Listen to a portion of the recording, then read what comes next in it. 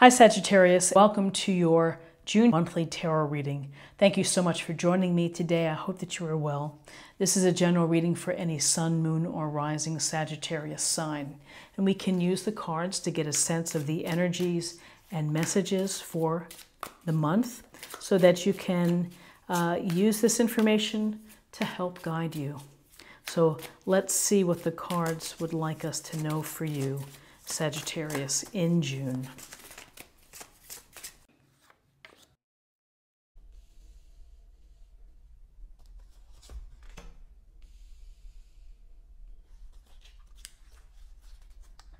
Okay, so we have actually the 14th card, which is Temperance.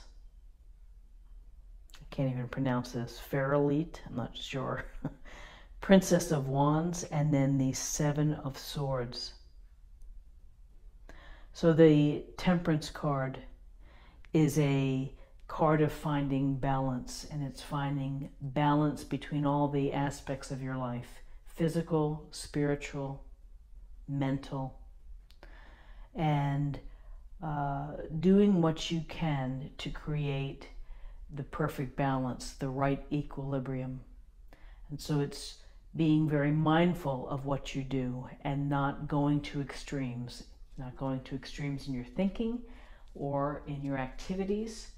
So it's pretty much trying to find the moderate path to allow yourself to try to stay in balance. There's a sense here that you have to take care of yourself.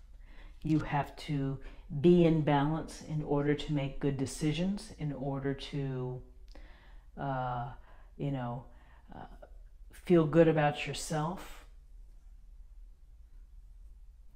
I think with Temperance, it's a chance for you to heal, a chance for you to restore. And it's making you aware.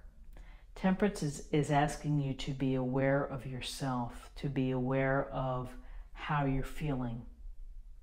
Often we say, listen to the messages from Spirit or guides and kind of let that filter in. But it's truly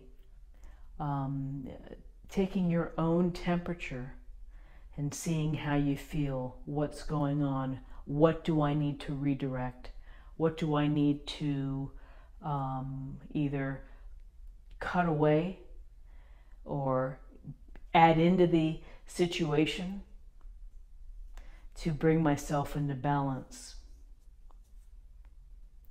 And I often think that when we look at the Temperance card, the card next to it is kind of giving you a hint of what you have to do in order to find that balance. And here we have the Princess of Wands. And this young, beautiful princess is earnest. She's youthful. She has energy. And she has the desire to want to do things, to want to have experiences, to follow her dreams or passions or enthusiasms or, whatever it may be that really makes her feel alive. So this is very much a go get 'em type of energy. So next to Temperance here, it's perhaps in your life you might need to be more of a go-getter and to start new projects or to do some things that are going to bring you fulfillment and to bring you contentment. And this is the early stages. You're getting excited. You have that excitement and the wonder about bringing in these new experiences into your life. But it goes here with, of doing what you need to do, whether it's drinking, hot tea and honey to get yourself physically restored, mentally and spiritually, all of these things of combining it together. Interesting. Princess of Wands, again, active. And then we have this Seven of Swords. So we have this man here sitting at the desk writing. And we have the swords right here. And so this is quite a departure from the traditional Rider-Waite illustration of someone sneaking away from base camp. But what do we see? We see someone who's really thinking, taking time to write. He may be dealing with some problems. I get a sense that this is on your own. You're going to have to figure some things out.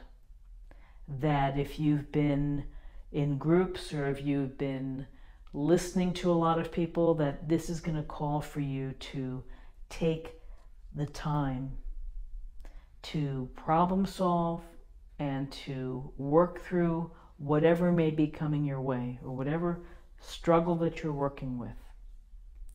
Often the Seven of Swords goes toward deceptive behavior, perhaps trickery. In other cases, we may look at it like someone who's a lone wolf who wants to get out and do their own thing and just takes what they need.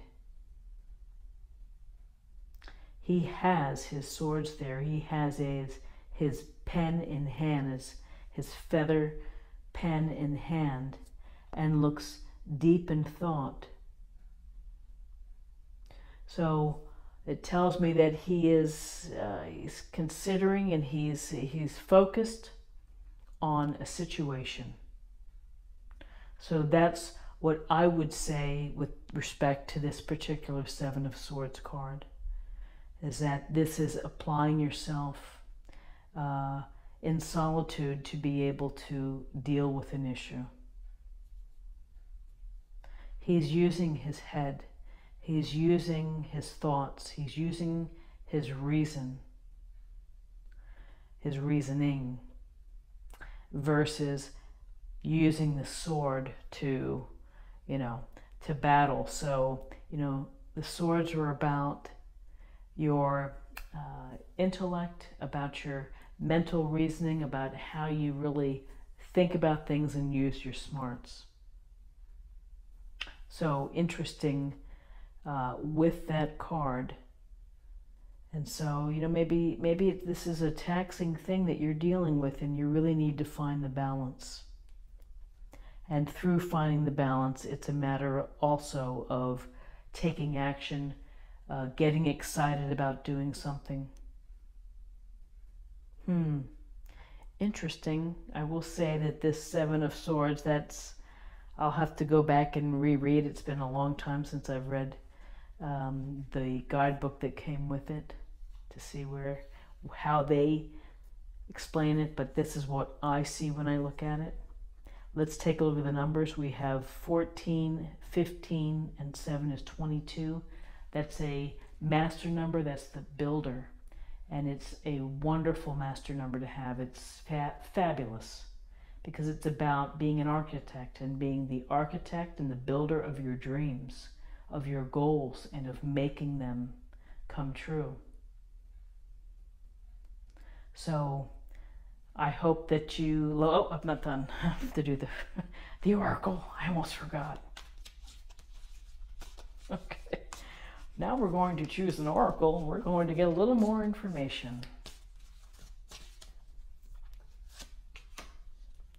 Renewal. So again, it goes very nicely with Temperance, which is to feel a sense of renewal, which is to restore, take time for yourself, take the moderate path, do what you need to do to make yourself feel in balance, healthy diet, sleep, nutrition, be in nature, surround yourself with things that bring you pleasure or make you happy. It's a sense of building a renewal. So friends, I hope that you found something helpful here today with this reading. If you did, please subscribe, like, share, or comment, and come back tomorrow for another reading. Take care. Bye-bye.